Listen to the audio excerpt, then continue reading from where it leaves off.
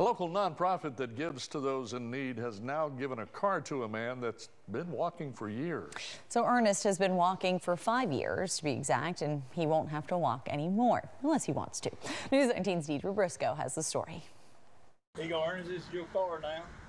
And I just want you to know that we got to give God all the glory for it because he's the one that made this happen. Ernest Chandler has been walking 2 hours to work and 2 hours from work every day. A walk that's 5.5 miles long.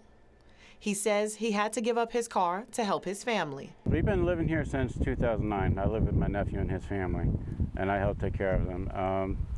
The past couple years we've had a car because we've had to sell it in order to stay up afloat with the bills. 5 years of walking has come to an end after the JBD Foundation received a donation of a car that they then donated to Ernest. But first, he had to get his driver's license.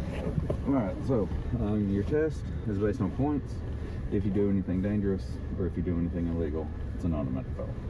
But we're just going to be driving around. Jacob Bradley Duggar passed in 2013. In his last days, the Duggars say he asked his dad, Ronnie Duggar, to start a foundation to raise money to be a blessing to children and adults who can't afford their needs. We have a chance to hear their story and a lot of times get to pray with them.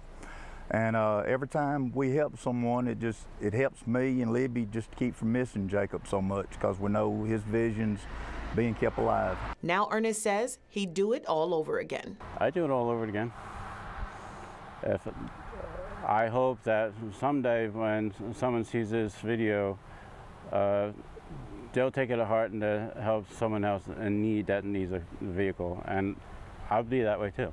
Reporting in Morgan County, Deidre Briscoe, News 19. Love the thumbs up after he got his license too. Ernest says now that he's got a vehicle, he'll look after those that he sees walking the roads like he used to. And if you'd like to get in contact with the JBD Foundation, you can do that. There's more information on WHNT.com.